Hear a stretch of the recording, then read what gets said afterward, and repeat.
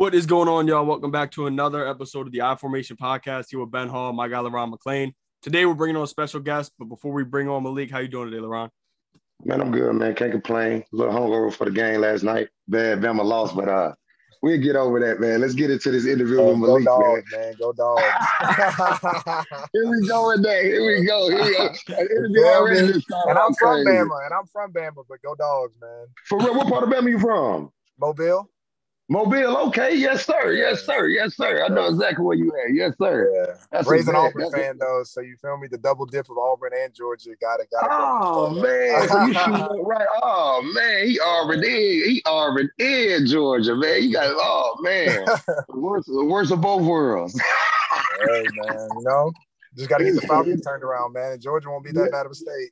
I'm telling you, bro. I'll tell you, Georgia, the Bulldogs might broke the curse last night, so they probably broke the curse. I hope Atlanta get rebound, you know what I'm saying, next year, come do their thing next year in that Mercedes-Benz stadium. Yeah, they're going to take the stadium from Atlanta, they'll start winning. For real. Yes, sir. So now we'd like to welcome on Malik. As you guys just heard, we were bringing on Malik Rosier, former Miami quarterback. And how you doing today, Malik? I'm doing good, man. You know, just loving life, living the dream. Love what I'm doing. So definitely glad to be on this podcast. Appreciate you guys for having me on. Yes, sir. Man, appreciate you coming on, man. Real talk. Appreciate you coming on. For real. But just to start, I'll start off early. Coming out of high school, you know, you're a 4-star dual threat quarterback from, like you said, Mobile, Alabama. What made you want to go to Miami overall? What made you choose Miami? Well, actually, I was a 3-star, not a 4. Wish I was a 4. But, okay, sorry. No, you're fine. You're fine. But no, yeah, I was a 3-star. So my dad was a big Miami fan. I remember my first college game was Miami versus Florida. No, Miami versus Florida State. It was actually when Ja'Cory Harris threw the touchdown, like in the left-hand corner of the end zone. And it was actually that was the first time that the last time we beat them since I beat Florida State. So I just remember that game, and then I was like, I want to go to Miami, like, because I remember like seeing the crowd like erupt and just silence the crowd. And I just saw like the energy and passion that my dad had. Obviously, like when you see your father being happy about a team, you're like, well, I want to make my dad that happy too. So yeah, once I got the offer from Miami and James Coley really flew down to see me, it was pretty much done. And the fact that they're one of the only schools that would let me play both baseball and football. So, you know, I had like other schools, like I went to Bama and then like Saban talked to me, and I went to like Ole Miss. And a lot of them wanted me to play strictly football. And Miami was one of the few schools that was saying, yeah, I could play both baseball and football. So it was a huge opportunity for me as well, just because when I was in baseball, I did some Team USA stuff. I even had like a couple MLB teams contact me. So I knew baseball, I had a little bit of passion behind that. So I definitely wanted to see where it took me, at least in the college route. And Miami offered that to me. So now hearing you play baseball is awesome. I was reading up on that. You know, I played baseball at junior college here in Baltimore, but so take me through your freshman year. You went to, from what I was reading, you went to the College World Series, right? Yeah. So I actually didn't get to travel because I know it sucked. So the College World Series happened, and we actually had spring ball, like spring practice during the College World Series. So I wasn't able to travel. But that team was great. I definitely learned a lot. I still talk to some of those guys off that baseball team. Yes, so that's awesome. But now moving on into as your college career went on, Hold on, Ben. Let me ask you this. What high school did you go to in Mobile? So I went to a private school called Faith Academy. Faith Academy. Okay. Yeah, we're actually really good in football, and baseball. Actually, I think last year or 2 years ago we won state in baseball, and then last year we won. It was either in the last 2 years we've won state in both baseball and football. So our football program and baseball have both been taken off. But yeah, we're 5A, so I mean we play like all the big schools, St. Paul's, Viger, LaFleur, like we play all the big power schools in Mobile. So did you get a lot of, you know what I'm saying, ref from the community for not going to Alabama or Auburn, being from the state of Alabama? Did you get a lot of from people around you or like fans or, you know what I'm saying, people in your school or whatever? Not really. Okay. Yeah, no, I mean, most of the people around me were just happy that I was going to college. You feel me? Because I'm from really, like, I was born and not born, but I was raised in Balabatry, which is like the swamp, like right on the Gulf of Mexico. So it's just like for me to make it out of the bayou to Mobile, then from Mobile to Miami, it was just like I was just happy to be there. Like if you were gonna hate, that was on you. Like I wasn't gonna even let you in my circle. So it's just like, yeah, the people around me were definitely supporters. I had more people wanting to pull me towards Southern Miss. It was actually where Todd Monken was, which is what brings a relationship later on with that. But yeah, Todd Monken was there. I really liked Todd. And I actually was going to commit to Southern Miss. A lot of people knew it. And then I wound up flipping to Miami last minute. So a lot of people were kind of upset more about that because Southern Miss is really close to my home, like my little sister and stuff. But outside that, I mean, most people were definitely happy that I was going to Miami for sure. So the atmosphere, I know that was probably a big, you know what I'm saying, like change from going from Mobile down to, you know what I'm saying, the 305 down to Miami, you know what I'm saying, for college your freshman year, man. How was that, man? Talk about that. Yeah, it was crazy. I remember, like, honestly, I was always out. It was wild. Because honestly, like, you don't know nobody, and that's the biggest thing. Like it happens freshman year too. Like, you don't know anybody, especially if you're trying from like Mobile to Miami. Like, I didn't know anyone in the city. It was either like go out or be at home by myself. And so like naturally I went out with the boys, but it also helped too because I was able to create like real chemistry because I had to be around all the football players. So it was the only people I knew, you feel me? So freshman year was a lot of fun, met a lot of great connections that like I'm still close with, like David Njoku, Chris Herndon, Braxton Berrios. But all that started like my freshman year whenever we had no choice because we didn't know anyone else but to all go out together. So it definitely was a unique experience that carried over for many years. Indeed. You going there? So now, while you were at Miami, you know, the 2017 season was by far your best. You know, at one point, you know, it was looking like you could win the Heisman. Take me through what that season was like for you. Oh, man. That season was a very wild season, you know, just because we were number 2. And, like, I mean, like I remember times I would literally go on dates and I would have, like, servers and like waiters stop me and like ask me like what was our game plan for the week, especially like Notre Dame week. Whenever we had Notre Dame, I couldn't even go out to dinner. I went out to dinner twice, like Monday and Tuesday, and I got harassed both times by people that like knew me because obviously everyone was pumped about the game.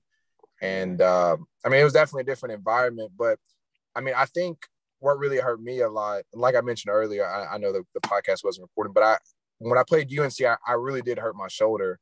And so I remember like obviously we were up being number 2, but it was definitely like a tough road. Like I was up every morning at 5:30 in the morning. I was at treatment by 6 a.m. I was in treatment for an hour, then went to breakfast, then went to class, then went back to more treatment. Like there was even days to where like my body was in so much pain that I couldn't pick up a football. So I didn't practice for the entire week and then still played on Saturday. So I mean, definitely the road to getting to where I got was not easy. I mean, it was probably one of the most, I would say, physically tough battle just because I had like minor nicks, like my knee was swollen, I rolled my ankle twice, my shoulder was messed up, I pulled my hamstring 3 times. It was just like throughout the entire season was always like rehab, get better. But I mean, it was definitely fun. I learned a lot, and I'm able to like use that experience to now help other kids out because I do quarterback training now, which is something that I love to do. So that season definitely gave me a lot of experience and insight onto one, how to be successful, but 2, like how hard it is and what it takes to actually win consistently. So now following your career at Miami, you know, you signed or you agreed to a deal rookie camp with the Dolphins. Take me through what that was a little bit like during that spring. That was a lot of fun. You know, I loved Brian Flores. Unfortunately, he got fired, but personally, I love. Oh my God, bro! I was crazy, not to cut you off, not to cut you off, man. But that's crazy. I was going to support the Dolphins. I can't even support them no more. Me either, bro. Me either, man. That was crazy. Yeah, I mean, no, I love Coach Flores, man. He was real. I remember I was actually one of only like 3 or 4 people that after the camp ended that he sat down with. Like he had all of us in like a little cafeteria. And he was in there for about 30 minutes. And he called about 3 of us and 3 or 4 of us. He sat us down and he talked. And he was like, man, I really like you. Definitely want you to keep getting better. But he wanted me. He was like, I need more film. I want you to keep like, basically keep getting better. And then that's when I went to Pensacola. And when I was out there, they basically told me that I had a whole bunch of like damage and fluid in my right shoulder and that I could play through it, but it'd be a lot of problems, that it was better to get surgery to get all the fluid drained out and get all that scar tissue correct. And I just didn't want to go through all that. Obviously, like it was okay. Then I got to go through rehab. Then I go to the Canadian League. Then I got to hope that like my shoulder doesn't get messed up in the Canadian League so I can make it back to the league. And it was just something that like, it was too much. And that's kind of where I fell into like the coaching world, which is kind of where I'm at now. So was that like how was, I mean, you know, so I know I dealt with my own, you know what I'm saying, mental stuff. How was that for you mentally, like going through that, like actually going into a camp, then You know what I'm saying? Like, you know what I'm saying, get a little bit better than you trying to get better than they tell you that about your shoulder.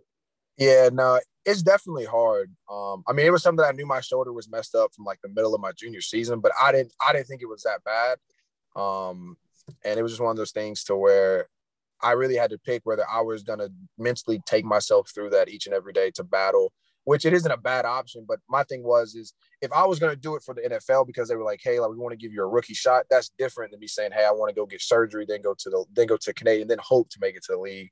So it was just a lot more to process. And I was just like, man, like my body's always hurting. Like I don't, obviously money comes and goes. You feel me? Like there's a million ways to make money. It's just like, do I want to consistently take my mind and my body through all this pain to hope that I can live out a dream that honestly like 1% of the whole entire like population ever gets to even come close to living? So it's just like the odds and just like my passion was really into like helping kids grow and people getting better, which is why now I do what I do. Okay. So, I understand that. Yes, sir. You go ahead, Ben. So then following that, you were on staff in Miami. We kind of just talked before the podcast, but I guess take me through a little bit what that was like for you. Yeah, your coaching, how you got into the coaching. You just I could tell that you love the game, so coaching is part of it. Yeah, love the game, man. Like that, like I'm very passionate. It's funny because I've had a couple people actually offer me like basically $6K, well, a little less, like 80 to 100K to literally stop coaching and like work for them and do other stuff. And I was like, man, like money's not about this. Like this is something that I'm genuinely passionate about. So yeah, after the Dolphins, I went on staff in Miami. I mean, it was okay. I mean, at the time, honestly, we were severely understaffed. Excuse me, no, I was with the Hurricanes. So after the Dolphins, I went back to the Miami Hurricanes, and I was on the staff. And I mean, long story short, I was there. Wasn't very happy, didn't like it. Literally by the end of it, I was working both sides, basically by myself. I was the only intern there working. I worked for free at that.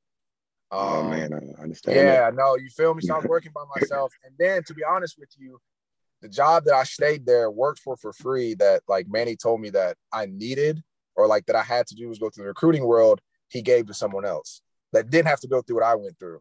So then what I wound up doing was I wound up leaving going to Georgia. And honestly, like I love Georgia, man. I still wish I was up there to some sense. I mean, they paid me, and that was one thing too. Like it wasn't much, but at least they were like, hey man, like you're going to contribute. They paid me. Obviously, like I said earlier, I was going to recruit the Todd Monkey, and he wound up becoming the OC at Georgia. So when I was on staff, I was his direct recruiter. And I mean, just because of the relationship that we had in high school and him knowing me, he let me in all the meetings. So any of the offensive meeting, the tight end meeting room, the quarterback, like I was really able to sit in there and learn how coaches think. And obviously I understand game planning, but like when I was there at Georgia, I was spending hours on game planning, watching film. And it was just a whole different world that I had to learn. And I just like, I'm honestly very thankful for Georgia because they've taught me like so much stuff from like the coaching aspect to like how like, I mean, me and Monkey was sitting there for 3 hours and I was just asking like, what do you see in this guy? Like, what do you look for? So now I know exactly what NFL guys look for because that's what he was. Before Georgia, he was with the Cleveland Browns. So it's like I was really able to dive in and pick their brain. And when I was at Miami, I was basically like excommunicated. Like I stayed in like this little room. I couldn't go to any of the meeting rooms. When I went to practice, people made an issue about it. So I was just like, I'm out of here, man. But yeah, so go Dogs, like I said. That was good. I know. So do you feel like just being under Monkey, are you going for yourself, are you going to get into like the coach role as an OC or, you know what I'm saying? I know you're coaching quarterbacks on you know what I'm saying, doing your thing, but have you ever thought about getting into the OC role? Yeah. So I thought about it. That's definitely something that I would love to do. But my biggest thing is that, so after being in the coaching world, I learned a lot. So there's honestly like really three types of coaches. There are coaches that are developmental guys. There are coaches that are really good at recruiting. And then there are coaches that are good at that are good at both. And most of the time, most coaches can't do both. They're either really good at development and they're terrible at recruiting, or they're great recruiters and they're terrible at development. So my thing is I feel like I'm kind of using this quarterback country and what I do now to understand quarterbacks, especially for the younger generation, because the generation has changed from mine to now, just how kids are and how they respond to stuff. So it's like, I kind of want to use this to understand more of the recruiting world, getting one-on-one connections. Then from there, the developmental side. So I want to be able to say, hey, I took this 12-year-old and developed him into a D1 quarterback. I took this 8-year-old and developed. So I'm understanding both aspects to when I say, hey, like I have 8 years of me developing multiple D1 quarterbacks. And that was my biggest thing, because I had coaches that could literally explain any type of coverage. They can do any type of breakdown, but like when I was throwing, it was wrong. They'd be like, oh, that's a bad ball. Well, obviously everyone can tell me it's a bad ball, but tell me, hey, your weight wasn't back. Hey, your head wasn't forward. Hey, your elbow dropped. Hey, like you wasn't rotating. It's just different things like that I've learned after David Morrison guys, that if I was ever become an OC, I would be able to tell each quarterback like what he's doing wrong and how we can fix it. And there's not many guys that are good at recruiting and can develop. And so that's my biggest thing, is that I know I'm good at recruiting. I know I know how to find talent. I know how to talk to kids. But now I want to sit down and really take time to learn how to develop kids one-on-one and be able to help these kids, not only mentally, but like physically become the best quarterback they can be. So. Oh, that's dope, bro. That's awesome, man. So no, I still got like awesome. playbook, and I still go through their plays, and I'll even draw out plays. And it's funny, because when I watch games, like I'll listen to them like, okay, like if he's gonna throw the fade to the left, he's dumb, and he'll throw a fade to the left for a touch. I'm like, thank you. So like offense is like, and scheming up plays is definitely on my mind a lot, which is why I love what I do. Because a lot of times whenever I say, hey, it's a drag route, like I say, hey, you're not gonna go 1, 2, 3, throw the drag. No, you're going like fade to corner, now down to your drag as your check down. So I really make these kids see concepts as they throw single routes. So I try to do my best to integrate as much concept-based stuff into my quarterback development. Awesome. You going, Ben? So I was gonna ask a little bit about that. How did you get into the quarterback country coaching? I know you do it in Central Florida. How did you get into that? So actually, I got lucky. So a lot of people don't know that I didn't really start playing quarterback until my junior year in high school. Like I was never a quarterback. I was a running back and a safety. So we actually had a guy named Chris Casher, went to Florida State, and he was from Mobile. He went to my high school, and I remember when Saban came out. I was like a 6 foot 5'11" freshman, so I was big. You feel me? Like I was a starting safety for my high school team, and I remember like Saban recruited me a little bit. He talked to me. That's actually how whenever I became a quarterback, me and Saban had that same connection, because he knew me from my freshman year. And I just remember from there, like I played safety, didn't like it, caught too many stingers, moved to quarterback. And then the guy named David Morris reached out to me. So David was actually the founder of QB Country. So it's based in Mobile. We're actually doing our first like QB Country Senior Bowl collaboration, where we're doing like a whole QB Country camp around it. But yeah, after I got out of coaching, I just remember that I wanted to develop quarterbacks. I knew that David was one of the best guys that I've ever been around, at least developing guys. Like we have like Mac Jones, Davis Mills, Daniel Jones, Stetson Bennett, he's with us. We have Jake Fromm. We are also partnered with Eli Payton and Phillip Rivers. So like the list goes on and on. We have Archie Manning, we have Jaden Davis. Like, man, you feel what I mean? Like the pipeline is like it's crazy. Like I think that most, like we have good talent in the league. Don't get me wrong. Like Mac Jones, Davis Mills, great. But I feel like most of our talented kids, that ones that are really going to blow up, or like our younger, like 2023, 2024 kids. And just after seeing that and being around guys like Buster Faulkner, who is the QB coach at Georgia, like he loves David. So after talking to multiple coaches, they loved the way QB Country was ran. And my thing is that if you look at quarterbacks, especially like in the top 50, there's not many from the state of Florida. There's really not. But if you look at other positions, running backs, receivers, DBs, we're all over there. You know what I mean? We probably have 4 in the top 10. And it's just like, it's crazy, because when you think about a quarterback nowadays, it's really taking an athlete and teaching them fundamentals. That's really it. Fundamentals in the game. And you let their athletic ability on the scramble drills and the wild arm angles. That's just athletic God-given ability. Obviously, you can coach it and correct it. But it's just like for Florida to have all these crazy athletes and not have at least 3 or 4 kids every year in the top 20 is just crazy to me. So that's kind of where I come down, and like I'm trying to change that to say, hey, like if you're athletic, even if you're not, like I can help you to have the right fundamentals to where college coaches will say, hey, like you've been taught right, like I can now have you become one of my quarterbacks. So that's like the biggest thing that I've been learning to do, because I see a lot of kids that they have arm talent, but their footwork is off. Like they're two-step in a 14-yard comeback. Like that's not going to work. And so it's like teaching these kids right footworks. Like your feet have to match up with their route. Like your timing in your head has to be the correct route, because you got to understand too, like, and this is the biggest thing for me to learn, like if I have Amon Richards who runs a 4.4, run a slant, and I have Daryl Langham who runs a 4.8, the timing of my feet have to be completely different, because their route, the speed of their route is completely different. Yes, sir. So it's like teaching kids that too. Like even when kids go to camp, you hear them all the time, oh man, like that kid's slow. Oh man, but like you have to know that, like, I don't know what you're doing while you're waiting, but I'll be watching every receiver run their route to figure out who's fast and who's slow. So when I get up, like I know his speed. Like y'all are worried about whatever you're worried about, so don't worry about like what is your task. Like I got to throw this receiver, so let me gauge his speed on every rep, whether I'm throwing it or not. So it's teaching them tricks like that, or just tips like that, so where when they go to camp, they're more successful, because now I know, hey, I got this big guy he's going to be slower, so I can slow my feet down. Or, hey, I have this little short, fast kid. My feet need to be faster because he's going to get in and out of his break quicker. And that's just like small parts of the game that I try to help kids with. Oh man, that's dope, man. That's dope. So let me ask you this: I know you was in the room with. So what was the deal with at Georgia with Stanson and all the quarterbacks and him doing that and him not being a man, then recruit somebody? It was like, explain that to us, man. I know the world want to know that. that part I don't really know, because that was more between like Monken and Kirby. But I mean, I like both of them. I mean, JT and Stetson are definitely two different guys. More of your pure like pocket passer. Like he'll try to scramble, but he's not. To me, Stetson is like your really savvy, undersized guy that just, I mean, he's legit a bulldog. Like, you know, like he's not scared of anything. He'll get hit in the mouth, get up.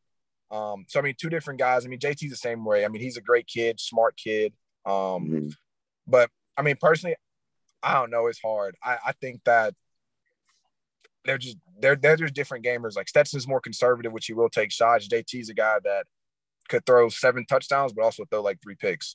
So it's just like, yeah. But it's not even that.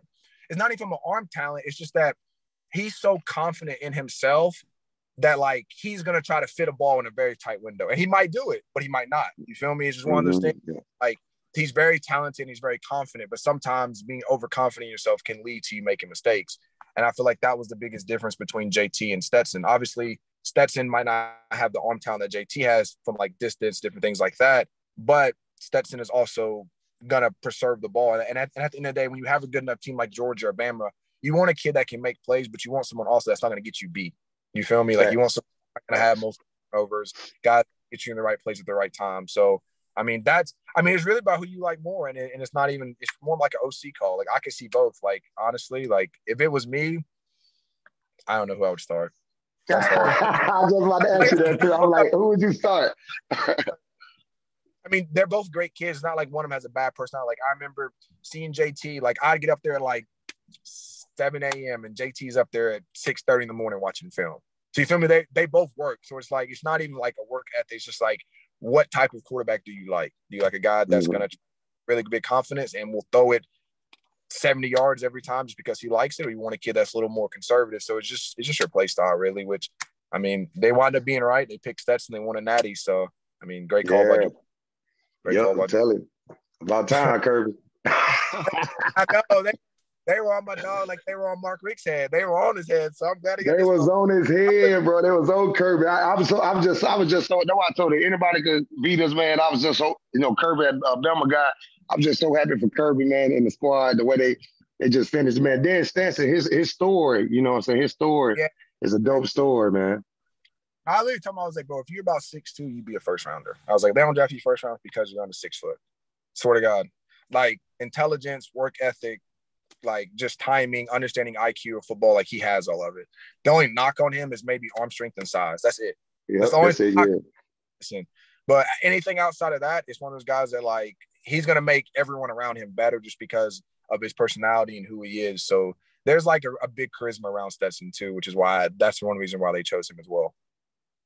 Yeah, I see the team navigated towards him also. Like everybody got around him and was supporting him and all that. So they look good. Like when he started crying on the sideline, man, I was like, I'm happy for the kid, man. Whole family went to Georgia. You feel me? Like grandfather, dad, mom, everyone. Like they're Georgia bloodline. Period. And for him to win a national championship after him being a walk-on, after him almost leaving last year because everyone thought JT was going to start. You know what I mean? Like that's a great storyline. I'm just happy for Stetson. So same real.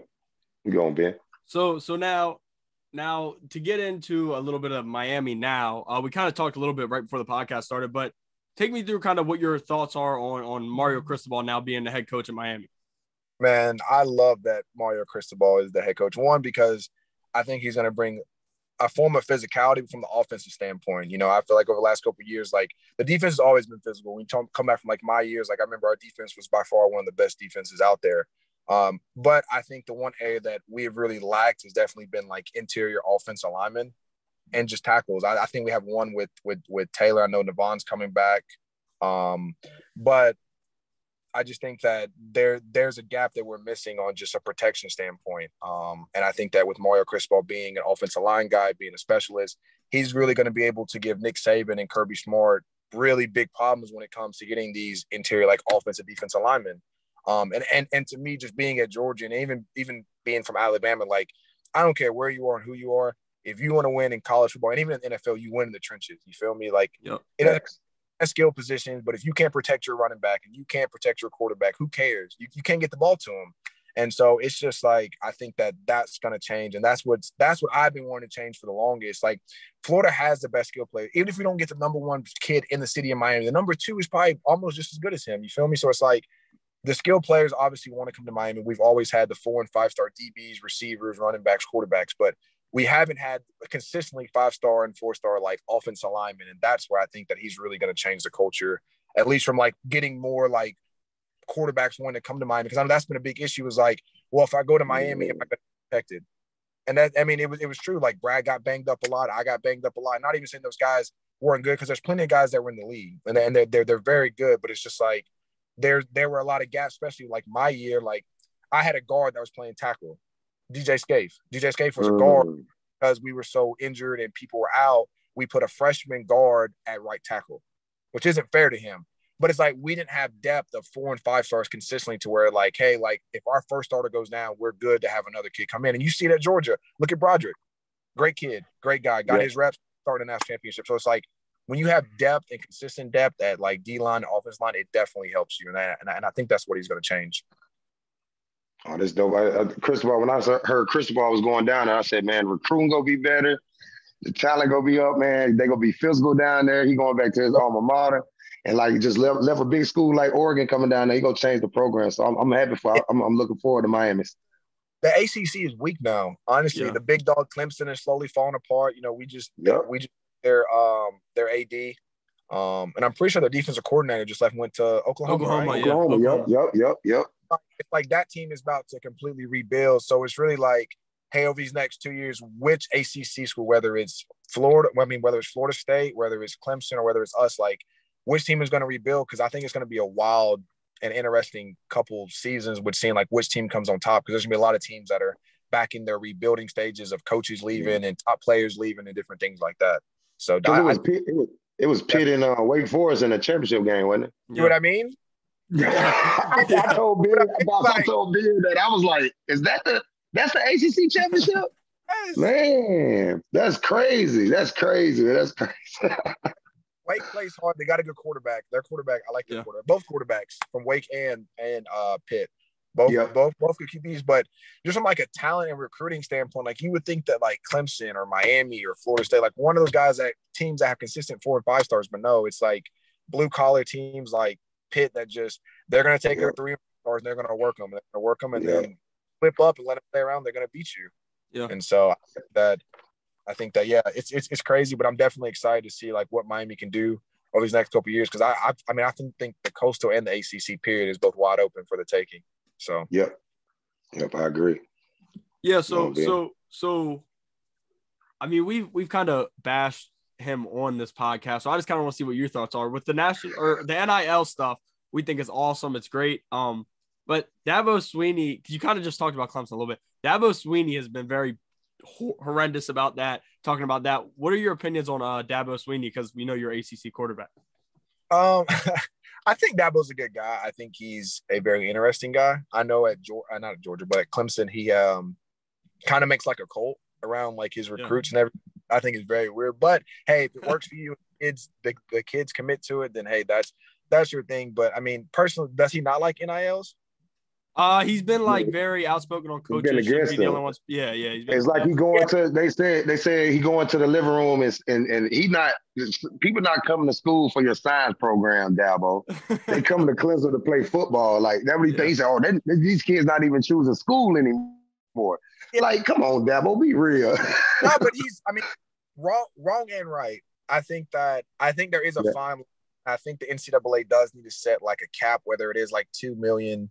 Whatever it is, because I think it's going to get outrageous. Like they were talking about Caleb Williams having a school, Eastern Michigan. Yep. $1 million. Yeah. You Just, see what I just mean? a, So, yeah, Charlie Batch. What up, Charlie Batch? Yeah, with Batch. Yeah, I seen that. And they talking about he might get in the transfer portal and go to Georgia. yeah. No, I think USC now. Caleb's going to go to USC, because Yeah. the freshman just transferred. So I think that's where he's going to go. And there's a crystal ball. USC's going to throw the money, yeah. So USC's going to throw so much money. That's crazy. Well, I mean, like, so we have Archie. Like, they were talking about Archie's NIL deal being over like $5 million just because of who his parents, you know what I mean? Just because of family with the last name Manning. Like, imagine all like the cool commercials you can do with like paid Eli and Archie. Sheesh. You feel me? And then there's big God. Archie. Yeah. So it's just like some of these kids NIL deals, and I think basketball's gonna be the same way. Like some of these big basketball kids that I mean, so I think they're gonna for sure have to put a cap. And I think a lot of these schools need to be held responsible with like money management. Like if your kid signs over a 6-figure deal, you need to have someone that sits down with them, whether it's once a month, twice a month, but teach them, hey, this is your income, this is your money management. Like these are things you have to do. Like teach them how to become an actual businessman and manage their money, not like get $100K and then they blow all this money and then they don't understand taxes, because when money you receive, you get taxed on. So it's like the colleges need to be held responsible for these kids as well. So I think it needs to be a balance between the NCAA and colleges, really like letting these kids obviously get paid, but don't make it to where you're handing these 18-year-old kids $2 or $3 million and expecting them to financially do everything that's right with it. So, and you know they're not. It's just like, like, I mean, you couldn't expect me to. If I get out buying cars, houses, all that, you feel, but like that's not where you want to go. You need to teach these kids how to invest for the long term. Saying, hey, like if you got hurt, like what would you do after? And it's like, where like I wish colleges would get more involved, which is something that I'm trying to do. I'm actually meeting with the university, but we're trying to bring this whole like network thing involved, where like I have a big group of business partners that are basically like, hey, we want to take all the Miami grads that didn't go to the NFL. We want to offer them jobs, like real jobs, saying, hey, like in 2 years, you'll make over 6 figures if you stay about this course. And that's stuff that like I'm trying to help the university, and we're trying to do stuff to where we're working with the Toppel Center to do like $100,000 like business idea. So it's like, hey, you take a 4-month course. You don't have to go to every session, but we'll have guys from like the music industry, auto, NFTs, influencers, brand development, all these different categories. You pick a couple and it help you like build out your business plan. And then from there, the best business idea will give you $10,000 that you can put in a savings so that you can slowly develop that business as you become an athlete. And just teaching kids that they're more than an athlete, you feel me? Because that was something that like I'm learning all like real world, like business stuff now. And while I'm doing a business, when I should have been learning that in Miami. And I feel like kids have a bad concept saying, hey, if I didn't go to the business school, I can't be a businessman, which is very false. And I think that's what happens is that like if you don't go to the business school, they don't teach you the day-to-day stuff that you need to do, from like task management to like tedious stuff that like the colleges should teach all athletes, period. Because like technically you are your own business now. You know what I mean? These NIL deals, you got to construct yourself like a business because that's what you are. And so I hope that that's something that I'm trying to help these college kids with, especially at the University of Miami. And that could be a dope program, man. I'm looking forward to that. The idea actually came from Mark Richt. Mark Richt actually had it running prior, and then when he left, he kind of let it fall off. And so I'm trying to revive it, but just doing it in kind of a different way and just more engaging. You know what I mean? Like there was a network of people there, but it wasn't like, hey, like here's $10,000 for the best idea. What I'm like, man, if you're giving me money, like now I'm really gonna take my time and focus on it, because if I'm diligent, there's a way for me to now put my whole time and effort and energy into something that can make a reality. So I think it's a little different way of like teaching these kids that you can be a successful businessman, even if you do or don't make it in football, because at some point football ends. The average football career is 3 years. So it's just like by the time you're 28 years old, you're out of the league. What you gonna do now? Seriously, everybody got their stuff. I got my stories. You feel me? But people don't understand that. And the problem is people not brutally honest with these kids. Like, okay, even if you do make it to the league, 3 or 4 years and you're out. If you make it a 5, you feel me? It's just like that's why I say I thank God for about 7. You know what I'm saying? But some guys, I know a few guys. Some guys go 2 to 3 years for they had that 4th year thing, and now they on the outside looking in. They played this whole season. They still trying to figure out. I'm trying to get their mind ready. Like, let's start the transition right now mentally. You know what I'm saying, to get you ready, just in case you don't go back. You know what I'm saying? And to me, sometimes it's hard by then, especially to make it to the league, because their whole life since they've been like 4 years old to 25 is only been football, and that's the biggest thing. That like I want to teach these kids: take 90% of your time and focus on school and football, then take 10% of time and focus on yourself and like what you want to be outside of a football player. And then even if it's not like once a week, but slowly figure out what you want to do. So if you get hurt, like I had Amon Richards was a freshman All-American, was supposed to get drafted first round, hurt his neck. This guy's a marketing genius. You know what I mean? He made his own company. He sold his own company, but it's like Amon's always thought differently. It's like teaching these kids that even if you don't make it in football, there's still ways for you to make six figures and become a millionaire. And then that's really what we're trying to develop, where whether you make it to the league or not, like you're going to become successful just because you're at the University of Miami. That's dope. Yeah. That's dope. All right. That's yeah, dope. yeah. So now, yeah, that is awesome. But so now my last question before I'm finished, kind of getting back into Miami. How long do you think it'll take before Cristobal can get them back to the top of the ACC? I don't think it takes long at all. I mean, I think honestly, I project us to win the ACC Coastal, and I think that the only team that might give us a little bit of fits if they make it will be Clemson, talent base wise. I mean, obviously, Florida State game is going to be close just because it's a rivalry. You know what I mean? Look at Alabama. No matter what the talent is, the coaching, that game's always going to be good. But I mean, outside of that, like, I mean, I think most of our conference is pretty weak just from like a recruiting standpoint and from like I don't say coaching, but obviously I think that Miami's resume of coachings can stack up against anyone's. Yeah. So I think that we'll have talent and coaches that can really help these kids develop. So, I mean, I'm shooting for the ACC. I mean, I think that we'll wind up somewhere inside the top 10 this year, honestly. I mean, I do. You got a good quarterback. A lot of our talent last year were young talent, receivers, line. Tyreek Stevenson and the tackle both said they're coming back this year. So I just think that there's a lot of good charisma and energy. We changed the weight room staff. I don't know much about the last coach. I know a lot of the kids did like Feely. I know he was a great guy, but I know this other guy is like one of those viral, like the guy with the big mustache. I don't know his name, but I'm actually excited to meet him because he actually has me pumped to go work out down there. For real. Like I want to bringing that mentality. Like you feel me? Like that's contagious, and it's just like having those kind of people makes me want to go back and play now. And like I haven't had that feeling in a while, and so I'm definitely excited for the guys down there. And I can tell just by the older guys staying that they definitely feel the same because that's what you can tell. You know what I mean? Like my senior year, I remember when like all four of the linemen for Clemson all stayed. And that's a culture thing. You feel me? Those guys all could have left and went first, second round if they wanted to. But whenever you love the culture, you love the staff, like the older guys stay. And just by seeing guys like Tyreek and him stay, it just tells you that like they love the culture that's being developed there. Dope.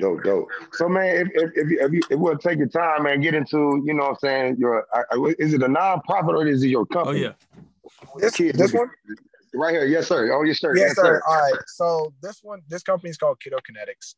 So it's basically a mobile fitness program for kids. So we teach kids basically from 6 months all the way up to 12 years old, and it kind of bridges the gap because most of the kids that I get from football are like 12 all the way up to the college NFL level. Yeah. But I don't know if you guys know. Previously, the biggest problem with kids was childhood obesity. So kids getting bigger. Now what it is mental health issues, anxiety, depression, but a lot of that comes from kids not having PE teachers because now in these daycare and preschools, they don't have enough because I don't know if you guys know a lot of the teachers are on strike and they just don't want to teach. So the PE teachers are cut down as well as some of these schools don't offer like after school programs. And so what happens is these kids, they go to school all day, they learn, they get home at like 3 or 4. And then what do they do all day? They do their homework and then they look on YouTube, Twitter, whatever type of social media that they're on, or video games. And it's like they have no way to like if they're mad, what do they do? Like I see my cousin gets mad, he runs in his room, he just sticks to his phone and doesn't talk. And it's like I mean when I got mad, I went outside and threw rocks and ran around and you know what I mean? I let go of that energy. And it's like the fact that these kids don't know how to like let go of the energy, it stores up in their body and it has mental health effects. So that's one of the main reasons that I'm doing this, just because there's a lot of attention drawn to mental health, and especially on the development side, it has on like younger kids with just not being active. So I'm obviously a sports guy. So, I mean, we teach kids over 18 plus sports. I mean, volleyball, basketball, lacrosse, Frisbee. And we like bring a new sport out each week. We teach kids about like the anatomy and physiology. So we teach them like where their biceps, where their quads are. So like, obviously by the end of like an 8-week course, we plan on having like all the kids, whether they're like 1 and 2, be able to at least point to where like their quad is, or their bicep. So we go into like daycares, different things like that. And we help just kids. And we also help teachers just relax and give them like a quick like hour break instead of spending from 8 a.m. until 4 p.m. with these kids all day. Oh my God. My lady right now could use y'all up at the pre-K where she works at. Because those kids, I call on their phone, those kids be driving her crazy.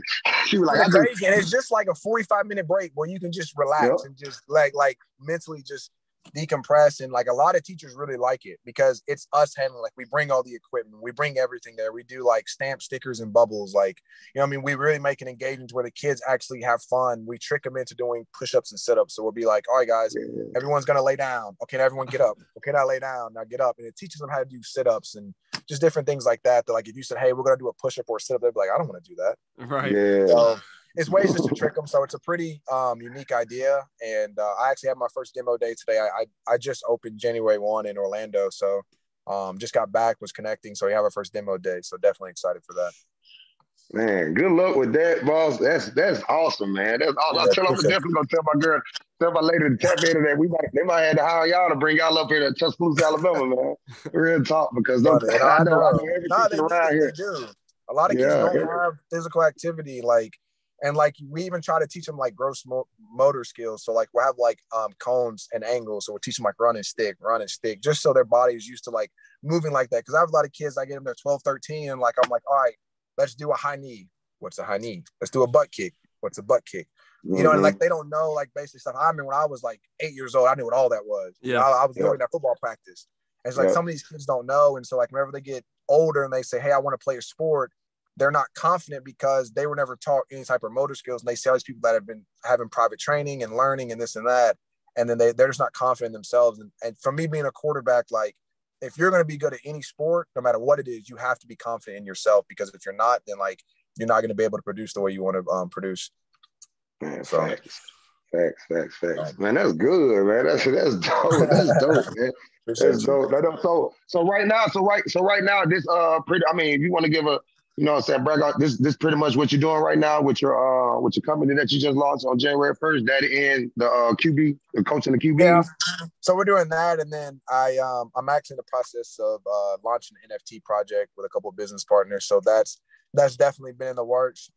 It's going to be an interesting project, which I'm not going to reveal yet, but our project's going to be lit. We got a lot of people involved in it, and we have a great dev team. Yeah, now it's going to be lit. Like some of the stuff that like they told us that they can do now with NFTs absolutely blew my mind. It's just they have like ways to dynamically change the NFT based on like in real life action, if that makes sense.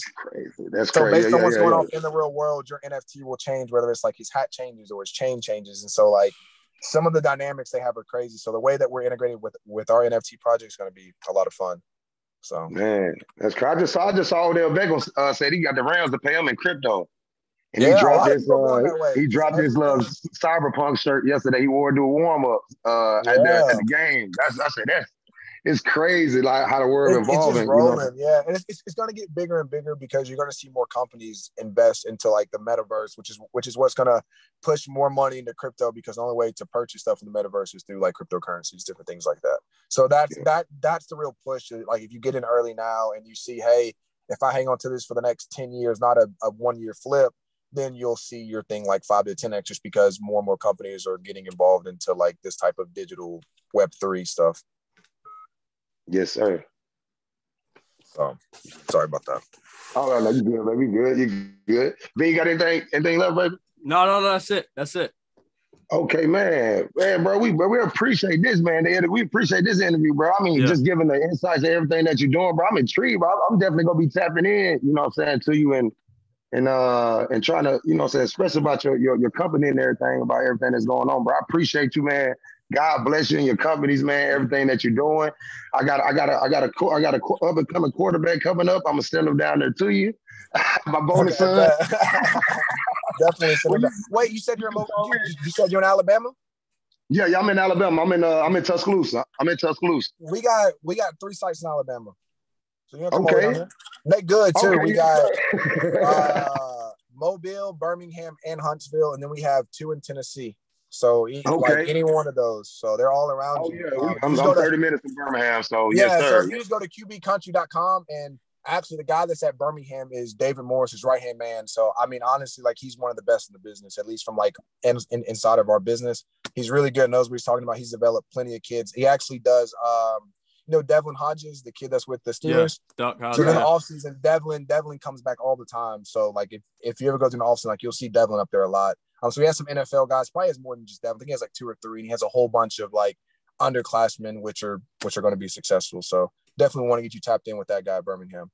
Oh, indeed, man. I appreciate the information, man. And again, you know what I'm saying? For me, I know Ben go offended, but for me, bro, I appreciate you coming on, taking the time. Come on to our show, bro. We up and coming, man. I'm just glad you are second guest, bro. I'm just glad you came on for it, bro. It's gonna be a great show for people to tune into. Then people to know what you got going on now, man. All right, perfect. Yeah, appreciate you. Yes, sir. Like LeBron said, thank you very much. You know, it means everything to bring you on, and then we'll definitely next season, or maybe even the summer, try to bring you on to talk a little bit more Miami football once that kind of gets in, and then you can bring up, you know, how your company's going and how all that's going.